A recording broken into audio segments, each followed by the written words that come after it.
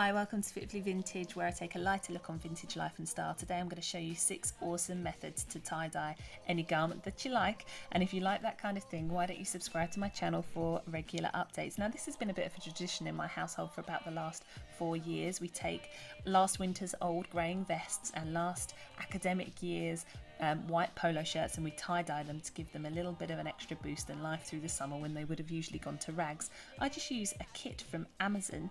I'll link it down below. Do be careful, the dust is very, very dirty. And here are the old greying items that I need to revamp. Now, cotton works best. The more man-made your material, the less the dye will pick up.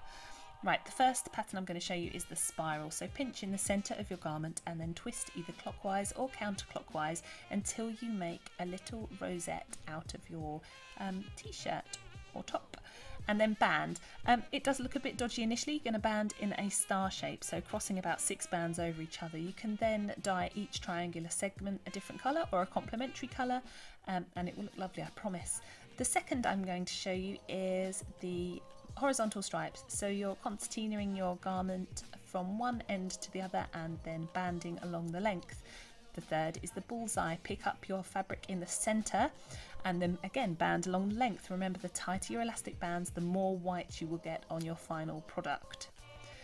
This method is just a random, I'm hoping to get small little circles out of this, so I'm just pinching random areas and banding them about an inch down. This is the crumple technique. You literally scrunch up your fabric and then band wherever you see fit. Very random. This is going to be a diagonal stripes t-shirt, so the same as the horizontal stripes, I'm concertinaing from one corner to the other and then again banding along the length. This was a polo shirt that I wanted to bullseye as well, so I did that.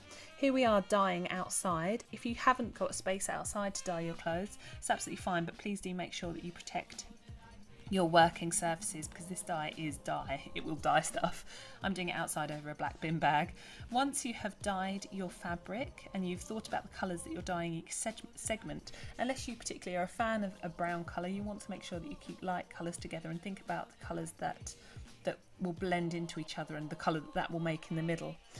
Once you have dyed your fabric, you need to put it into a plastic bag overnight preferably, and then in the morning you want to rinse out that colour with cold water. Once you've rinsed and the water is running pretty clear, cut the bands off. You'll now see the pattern you're going to get, and you carry on rinsing with cold water. You can see the white coming through now on this lovely bullseye vest. Once you've done that, you're going to want to pop it in the washing machine on a cool-ish normal wash, just to get rid of all that extra dye. Please be aware that this dye will stain your hands and actually is a little bit caustic, and it made my fingers quite sore, as you'll see in a minute, so please wear gloves if you can at all points.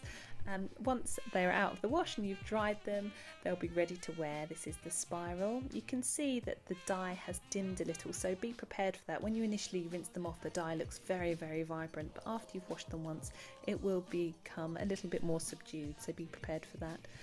But the final effect is really lovely and much, much nicer than grey old t-shirts. I really hope you liked the video. Thank you so much for watching. I'd love to know if there's something that you do in your household that makes you know it's truly, truly summer. Let me know in the comment section down below. And don't forget to subscribe to me on my other socials. I'm there at Instagram on fitfully.vintage and also on Facebook at Fitfully Vintage. I'll see you there. Bye.